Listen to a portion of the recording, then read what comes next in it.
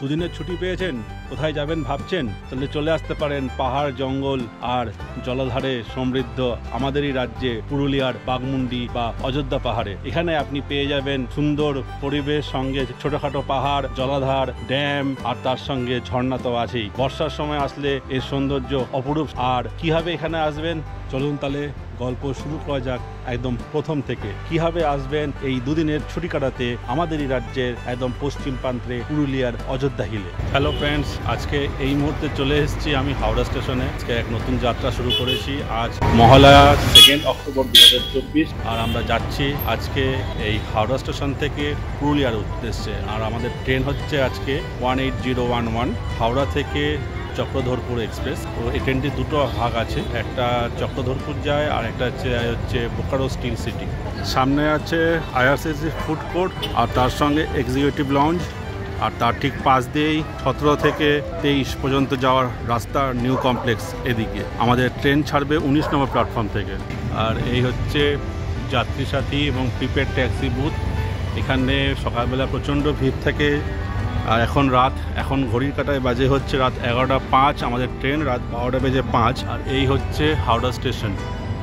এখন দেখুন অনেকখানি কিন্তু একদম আজকের দিন এমনিতেই ছুটির দিন, আর এই মুহূর্তে কিন্তু পুরো শুনশান। প্ল্যাটফর্মের ভিতরে কিন্তু প্রচুর লোকজন আছে। আমি চলুন যাই এবার প্ল্যাটফর্মের ভিতরে। ঘড়ির কাঁটায় বেজেছে এখন 11:40। এখনও কিন্তু বোর্ডে দেয়নি ট্রেন 12:05 ছাড়ার কথা। কত নম্বর প্ল্যাটফর্মে দেবে কিছু দেয়নি। সামনে আছে 19 নম্বর প্ল্যাটফর্ম, ওখান থেকেই ট্রেন ছাড়ার কথা আমাদের।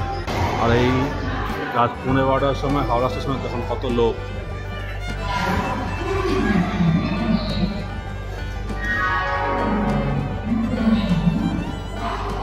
গুরুত্বপূর্ণ তথ্য দিয়ে রাখি, এখন ঘড়ি কাটায় বাজে হচ্ছে 11:45 আর আমাদের ট্রেন হচ্ছে রাত 12:05, অর্থাৎ আজকে 2 তারিখ। আর ট্রেন কিন্তু আসবে, মানে ট্রেন ছাড়বে হচ্ছে 3 তারিখ। কারণ টিকিট যখন কাটবেন ওটা বুঝে কিন্তু কাটবেন, কিন্তু এই ট্রেনে কিন্তু খুব প্রবলেম হয়।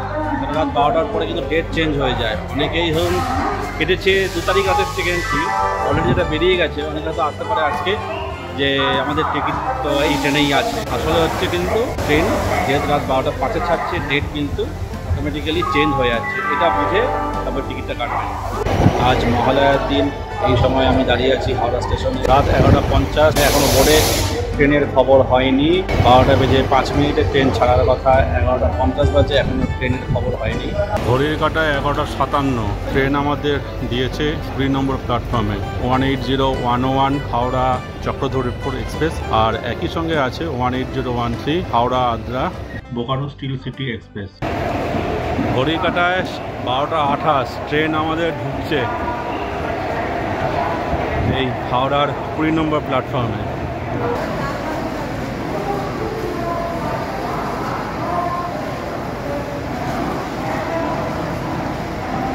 আমাদের ট্রেন দিয়ে দিয়েছে 20 নম্বর প্ল্যাটফর্মে। আমাদের কোচ নম্বর হচ্ছে B2। এই হচ্ছে আমাদের কোচ। এই ট্রেনে আমরা উঠবো এখন। চলুন ট্রেনে ওঠা যাক।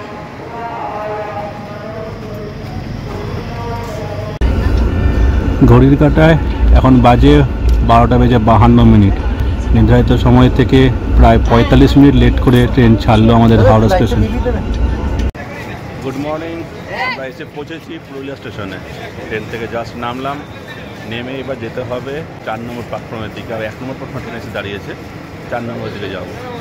এটা পুরুলিয়া স্টেশনের মেন এন্ট্রি। এই ওভারব্রিজ দিয়ে আপনারা নামবেন, নেমে দেখবেন এখানে কিন্তু প্রচুর গাড়ি আছে।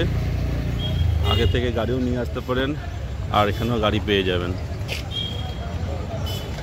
আমাদের গাড়ি আগে থেকে বলা, আমাদের পিকআপের জন্য নিয়ে চলে এসছে। এবার আমরা গাড়িতে উঠব।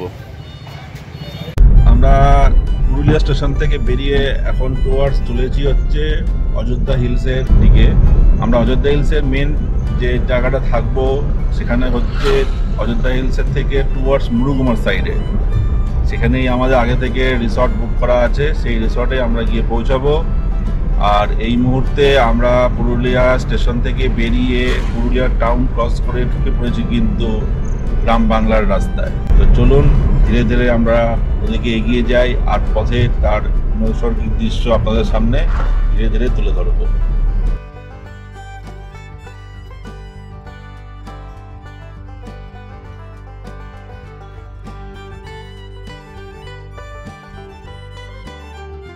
শরতের আকাশ এবং পূব আকাশে সূর্যের আলোকে সাক্ষী রেখে আমরা শহরের রাস্তা ছেড়ে দিয়ে চলে গেলাম গ্রামের রাস্তায়।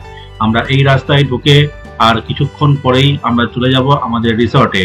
আর তার পাশ দিয়ে যেতে যেতে আমরা দেখতে পাচ্ছি চারিদিকে সবুজ ধানক্ষেত আর সঙ্গে সাদা কাশবন, জানান দিচ্ছে গতকাল গেছে মহালয়া এবং শারদীয়ার শুভ আগমন হতে চলেছে। আর এই গ্রাম বাংলার পথ দিয়ে যেতে যেতেই আমি দেখে নিচ্ছি কোনো সময় চাষি নিয়ে যাচ্ছে বলদকে, আর কখনো দেখছি ছাগলের পাল চলেছে রাস্তার পথ ধরে। আর তার সঙ্গে চলেছি এই সুন্দর মেঠো পথ দিয়ে আশেপাশে সুন্দর পাহাড়ের প্রাকৃতিক দৃশ্য দেখতে দেখতে আমাদের রিসর্টের দিকে।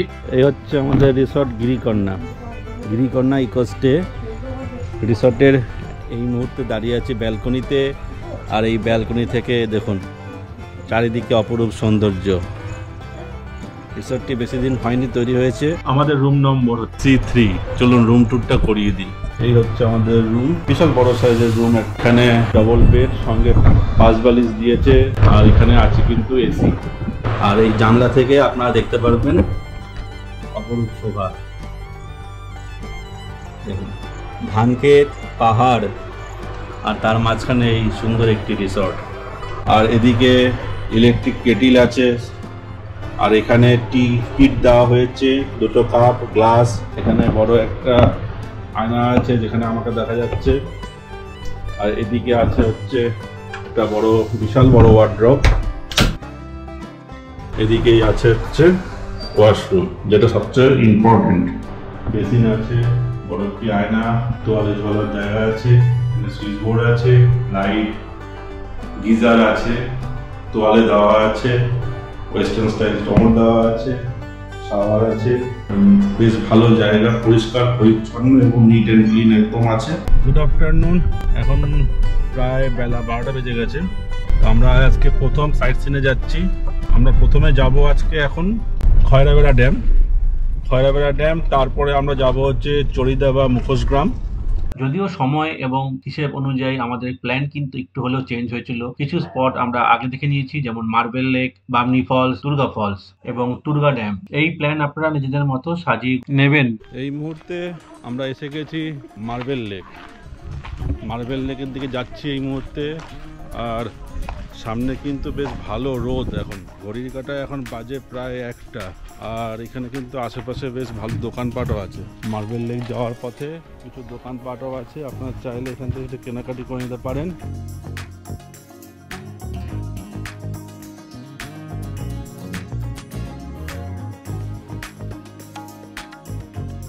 এই মার্বেল লেকের পাশে এখন দেখুন বিভিন্ন ঘর সাজানোর জিনিস আপনি পাবেন, তার মধ্যে মুখোশও আছে। আমরা মুখোশ গ্রামে যাব, তার আগে এখানে দেখুন এখানেও কিন্তু আছে, আপনারা চাইলে এখানে কিছু কেনাকাটি করে নিতে পারবেন।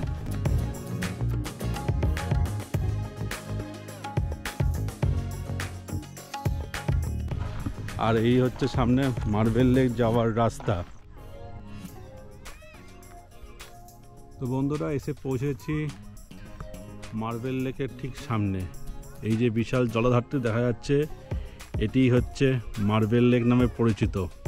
এই যে লেকটি দেখা যাচ্ছে, এটাই কিন্তু মার্বেল লেকের ইতিহাস যেটা হয়েছে, আপার ড্যাম লোয়ার ড্যাম তৈরি করার জন্য যে পাথরগুলো দরকার ছিল, এই পাথরগুলো কিন্তু এখানে পাথর যে চাই ছিল, পাহাড় ছিল, সেইগুলো বিস্ফোরণের ধারে এই পাথরগুলো ফাটানো হয়েছিল এবং সেই পাথরগুলোই কিন্তু নিয়ে যাওয়া হয়েছিল আপার ড্যাম এবং লোয়ার ড্যাম তৈরির জন্য।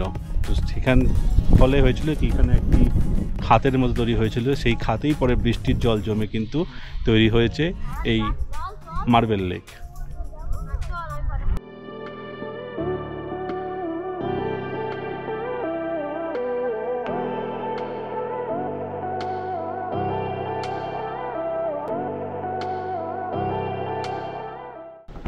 তো বন্ধুরা, এসেছি বামনি ওয়াটারফলসের এন্ট্রিতে। এই সিঁড়ি বেয়ে কিন্তু অনেকখানি নিচে নামতে হবে। আমি গুনে দেখবো কত আছে, 550টা মতো সিঁড়ি আছে। নিচে কিন্তু জলের আওয়াজ পাচ্ছি। নামার সময় কিন্তু সমস্যা হবে না, ওঠার সময় সমস্যা হবে। আর এ সময় যখনই নামবেন বা উঠবেন, জলের বোতল কিন্তু সঙ্গে ক্যারি করবেন।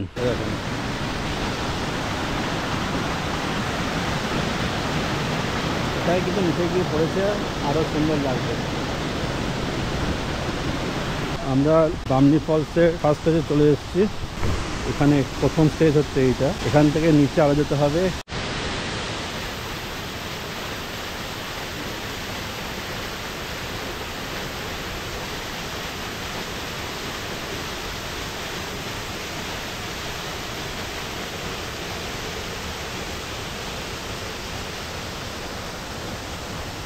এই পর্যন্ত কিন্তু সিঁড়ি করে দেওয়া আছে, তারপরেও নিচে নামলে কিন্তু আপনি আরও নৈসর্গিক দৃশ্য দেখতে পারবেন, সেখানে যাওয়ার চেষ্টা করব।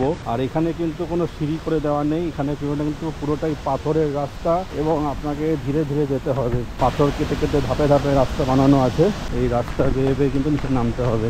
নামতে তো অসুবিধা হবে না, ওঠার সময় কিন্তু অবস্থা খুবই খারাপ হবে। আর এখান থেকে দেখুন দুর্গা ড্যামের কিছু অংশ দেখা যাচ্ছে।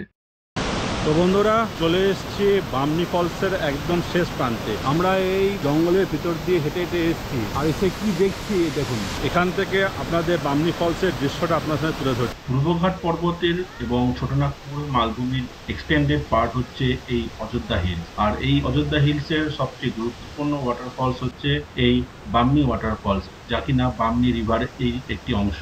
আর অযোধ্যার বাঘমুন্ডিতে এলে এই বামনি ফলস একটি মাস্ট ভিজিটেড প্লেস। বর্ষায় এই বামনি ফলসের এক অপরূপ শোভায় শোভিত হয়, আর শীতকালেও কিন্তু এখানে যথেষ্ট পরিমাণ জল থাকে। আমরা এসেছি বামনি ফলস। বামনি ফলসের পাশে এখানে আপনারা চাইলে লেবু জল খেতে পারেন। আমি নিচে যাওয়ার আগেও খেয়েছি, নিচে থেকে এসে আবার খাবো। এখানে টিকিট কাউন্টার আছে, যদিও আপাতত বন্ধ। 5 বছরের পর্যন্ত 10 টাকা, 5 বছরের উপরে হলে 20 টাকা। এটা নিচে যাওয়ার রাস্তা। আমি নেমেছি, টোটাল 333টা সিঁড়ি আছে, ভালো সিঁড়ি, বাঁধানো সিঁড়ি। তারপরে আরও বোধহয় 300 মতো সিঁড়ি আছে একদম নিচে জায়গায় পৌঁছানোর জন্য। তো বন্ধুরা, এসে পৌঁছেছি এখন দুর্গা ফলসের কাছে। আমার পিছনে রাস্তা আছে, নিচ দিয়ে যেতে হবে। নিচ দিয়ে যাব হচ্ছে দুর্গা ফলসের একদম কাছে। চলুন সেই পথেই এগিয়ে যাই। এই হচ্ছে রাস্তা দুর্গা ফলস যাওয়ার। এখানে কিন্তু কোনো সিঁড়ি নেই, পাথর বেয়ে বেয়ে ধরে ধরে নামতে হবে, কিন্তু খুবই সাবধানে, পা পিছলে যেতেই পারে তখন। এটা কিন্তু খুব একটা বেশি নিচে না, আপনারা চাইলে আসতে পারেন, কিন্তু খুবই সাবধানে। আর এখান থেকে দেখা যাচ্ছে এরকম।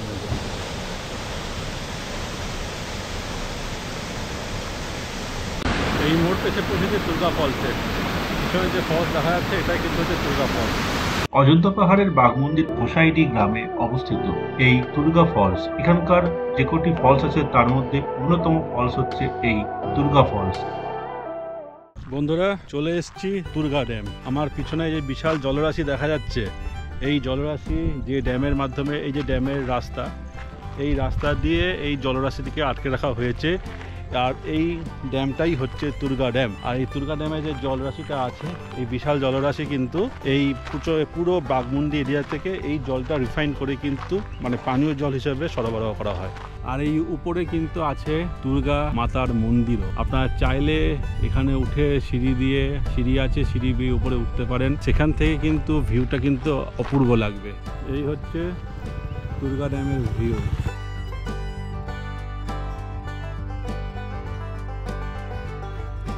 চলে এসেছি দুর্গা ড্যামের লক গেটের সামনে এটা আছে লক গেট, ওদিকে যাওয়া যাচ্ছে না। অফিসিয়ালসের ভিতর দিয়ে গিয়ে ওখানে লক গেট ওপেন করা হয় যখন জলের প্রেশার থাকে, আর প্রয়োজন মতো জল ছাড়া হয়। আর জল চলে যায় হচ্ছে এদিক দিয়ে এই পথে। চলুন এই ড্যামের উপর দিয়ে হেঁটে যাই। আমরা এলাম হচ্ছে এখন ওই দূর থেকে ড্যামের উপর দিয়ে হেঁটে হেঁটে। আর এখান থেকে পুরো দুর্গা জলাধারটা দেখুন।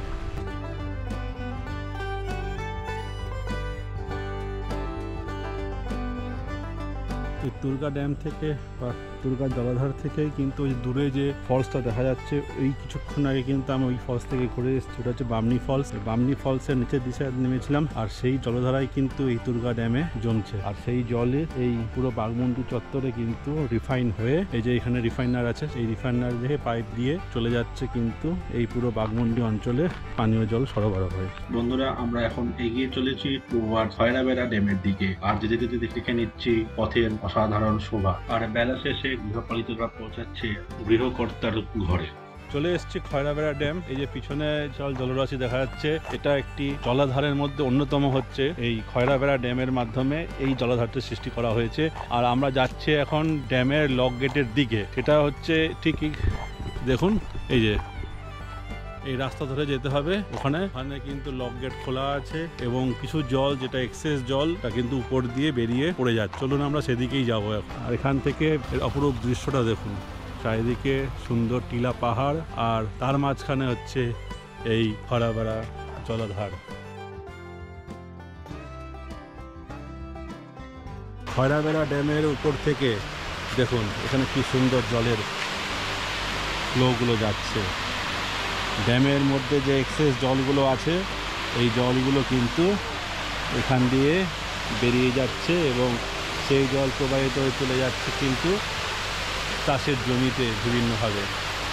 ওয়েস্ট বেঙ্গল গভর্নমেন্টের ইরিগেশন ডিপার্টমেন্টের অন্তর্গত এই হচ্ছে খৈরাবেরা ড্যাম।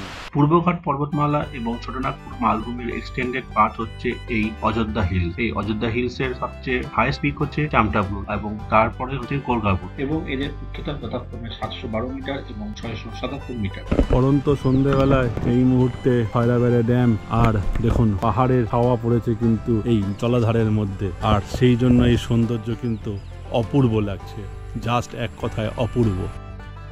সূর্য চলেছে একদম অস্তাচলে আর এখানে আমরা এখন এসে গেছি খৈরাবেরা ড্যামের একদম পার্কিং। এটা হচ্ছে পার্কিং এরিয়া। এখানে কিছু দোকান আছে চা জলখাবারের জন্য আর ওর সামনে একটি রিসর্টও আছে। আর এইখানে আপনারা যদি দুপুরের দিকে আসেন দেশি মুরগ দিয়ে ভাতের ব্যবস্থাও করতে পারবে। দেশি মুরগ কত করে? আমাদের থালাতে 150 টাকা থালায়। থালায় 150 টাকা। চিকেন পেট ভর্তি ভাত ডাল সবজি ভাজা সালাদ চাটনি সব কিছু মিলে। তো আগে অর্ডার দিতে হবে। আগে অর্ডার না দিলে কি করে বানাবো? এই জঙ্গলে হ্যাঁ সেটাই তো। কতক্ষণ আগে অর্ডার দিতে হবে? ওই আপনারা ঘোরাঘুরি করতে করতে 45 মিনিট সময় লাগে, মানে 45 মিনিট সময়। আর যদি কেউ আগে এসে আপনার ফোন নম্বরে ফোন নম্বর আছে, ফোন নম্বরটা কত হচ্ছে আমার 8967173537। নাম শ্রীহরি হোটেল। শ্রীহরি হোটেল। ঠিক আছে, ভালো না যদি কেউ আসে নম্বরটা দেওয়া রইলো। আর এই যে আমাদের এই চ্যাংটাবুরু আমাদের পুরুলিয়ার সমস্ত পাহাড় থেকে উঁচা পাহাড় এটাই আমাদের। আচ্ছা এটাই হচ্ছে চ্যাংটাবুরু। চ্যাংটাবুরু এটা হচ্ছে আমাদের। চ্যাংটাবুরু হচ্ছে আপনার গরগাবুরুর মাপ হচ্ছে 2222 আর চ্যাংটাবুরুর মাপ হচ্ছে আপনার 2290।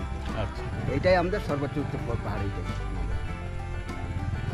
তো যেটা জানা গেল এই যে পাহাড়টা হচ্ছে এটাই হচ্ছে চেমটাবুরু পাহাড়। আর এই উপরে গ্রাম আছে। উপরে গ্রাম আছে। গ্রাম আছে, এই জঙ্গলের উপরে গ্রাম আছে। আচ্ছা যাওয়ার রাস্তা আছে? এই যে যাওয়ার রাস্তা ওই জঙ্গলের মধ্যে হেঁটে করতে হবে। আচ্ছা জঙ্গলের মধ্যে হেঁটে যায় কোনো গাড়ি মানে মোটরসাইকেল বাইক গাড়ি। আচ্ছা আচ্ছা। এই পুরুলিয়ার একটি বিশেষ বৈশিষ্ট্য হচ্ছে লোকনৃত্য ছৌ। এই ছৌ হলো মার্শাল আর্ট উপজাতীয় নৃত্যের এবং শাস্ত্রীয় নৃত্যের সঙ্গে একটি অ্যাক্রোবেটেড সংমিশ্রণ। আর সেটারই সাক্ষী হতে আমরা চললাম চরিদা ভিলেজ। আর এই চরিদাতেই আমরা পেয়ে যাব আন্তর্জাতিক খ্যাতিসম্পন্ন ছৌ বাহক এবং পদ্মশ্রী শ্রী গম্ভীর সিং মুড়া। সূত্রধর বা হিন্দু পণ্ডিতদের পূর্বপুরুষরা বর্তমানে বাস করতেন। প্রায় 150 বছর আগে বাঘমুন্ডি তৎকালীন রাজা মদন মোহন সিং দেও তার প্রাসাদে পূজিত দেবদেবীর নতুন মূর্তি তৈরির জন্য তাদের চারিদাতে নিয়ে আসেন এবং তার মধ্যেই ছিলেন বিখ্যাত এই গম্ভীর সিং মুড়া এবং তাকেই মনে করা হয় ছৌ নাচের প্রকৃত প্রতিষ্ঠাতা। এই মুহূর্তে এসে পৌঁছেছি হচ্ছে চরিদা গ্রামে বা মুখোশ ভিলেজে। আর আমি আছি দেখুন মুখোশ ভিলেজের এখানে আশেপাশে সব দোকানগুলোতে কিন্তু এখানকার এক বিশেষ সম্প্রদায়, জানা যায় যে সূত্রধর সম্প্রদায়, এখানে কিন্তু এই মুখোশ বা ছৌ নাচের যে মুখোশগুলো হয় সেইগুলো তৈরি করা শুরু করেছিল এবং তারই তাদেরই বংশধরেরা এখানে দিনের পর দিন ধরে কিন্তু এই মুখোশ তৈরি করে চলেছে। আর ভারতবর্ষের 3টে জায়গায় কিন্তু পাওয়া যায়, তার মধ্যে এই পুরুলিয়ার চরিদা গ্রামে এটা বিশেষভাবে ভারতবর্ষে এবং বিশ্বে কিন্তু বিখ্যাত। চলুন আমরা এটা ঘুরে দেখি চরিদা গ্রামের মুখোশ ভিলেজে। এই ছৌয়ের 3টি ধারা রয়েছে, সেইগুলো হলো পুরুলিয়া ছৌ, সেরাইকেল্লা ছৌ আর একটা ময়ূরভঞ্জ ছৌ। তার মধ্যে পুরুলিয়া ছৌ বিশ্ববিখ্যাত। সাধারণত 6 ধরনের মুখোশ বা ছৌ দেখা যায়। এর মধ্যে হচ্ছে বাবু মুখোশ, যেগুলো সাধারণত হিন্দু দেবতাদের মুখোশ, বীর মুখোশ যেগুলো সাধারণত রাবণ মহিষাসুর বা রাক্ষসের মুখোশ, নারী মুখোশ, হিন্দু দেবদেবীর মুখোশ, আর তারপরে রয়েছে ভূতের মুখোশ। সঙ্গে আছে পশুর মুখোশ, হিন্দু দেবতা দেবদেবীদের পশু বাহনের মুখোশ, এবং আছে পাখির মুখোশ, যেমন বিভিন্ন দেবদেবীর পাখির বাহন তাদের মুখোশ। বড় দুর্গা ঠাকুরের মুখোশ 800 টাকা করে বলছে, আর ছোটগুলো আছে মিনিমাম 40 টাকা জোড়া।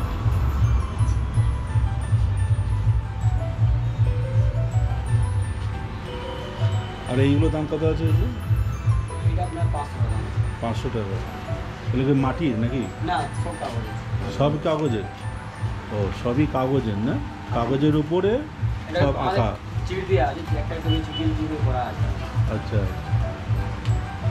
মানে ভেঙে যাওয়ার বা ভাঁজ হয়ে যাওয়ার কোনো ব্যাপার নেই?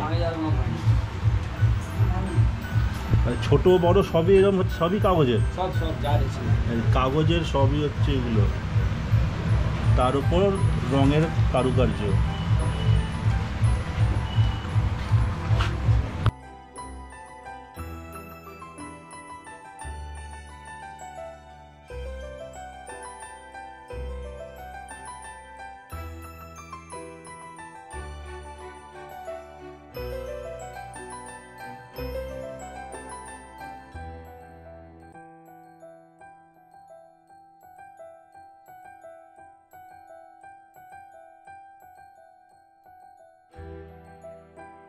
সবচেয়ে কমের কি আছে?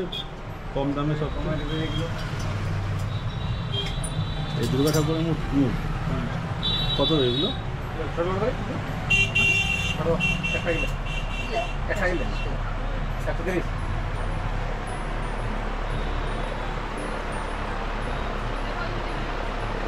এইগুলো তো খুব ছৌ নাচেন না? এগুলো এটা দুর্গাটাও ছৌ নাচেন না?